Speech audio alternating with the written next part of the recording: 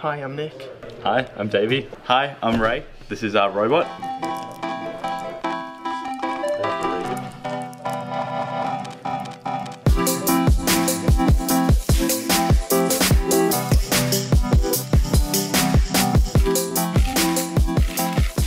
So yeah, the coding of the robot basically works through, it reads the sensors off the data bus, so it has ultrasonics, the camera, and the shaft encoders of the motor.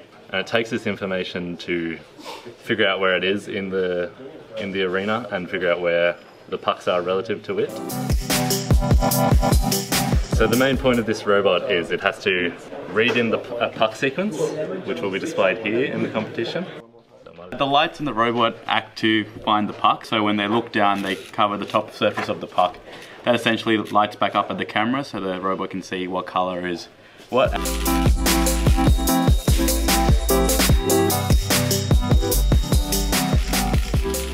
So a few of the biggest coding problems we've had is with the colour thresholding. It wasn't picking up the purple colour that well. We're using new threshold levels to threshold the colours now. Has to turn around, pick up the pucks in the order there from around here in this arena, and then has to grab them, return to the purple construction area and stack them in sequence. We've used a custom built continuous servo motor for the arm, the rack and pinion. This allows it to go continuously up and down without having to be stopped at 180-degree continuous motion. The servo is also quite powerful, that it's able to lift up the whole rack and the whole arm and gripper as well, so we'll have no trouble with the weight. So we wanted to, the idea of this was to keep it simple to control. So other people have arms that like reach out and extend in all different directions, but we thought up and down, that'd be easy to code, easy to debug, and we only had 12 weeks to do it, so we thought keep it simple. Other than that, these are set up so that the gap here is much bigger than the puck and much smaller than the puck here, so even if it drives too far, the puck will hopefully only get to there and still get grabbed. So some rules are that the robot has to be completely autonomous. It cannot be touched during the competition time.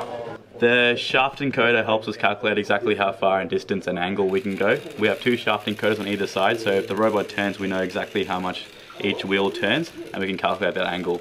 The ultrasonics down here are used to both recognize the pucks and as well the wall and obstacles in the way.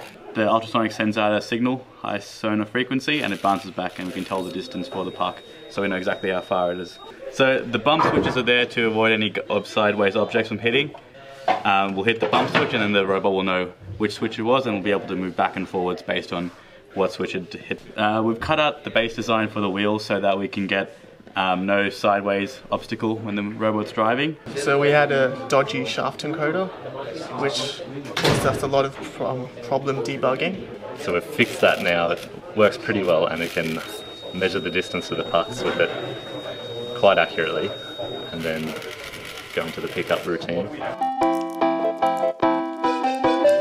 So for next year maybe give the students more freedom with what they want to do, is a bit more pigeonholed this time, and I've heard last year that they had more fun with the design. And one definite improvement I could suggest for next year is to provide the plug for the shaft encoders rather than soldering on, because I know it wasn't just us, a lot of groups had trouble with their soldering and creating shorts, and it was actually caused a lot of problems.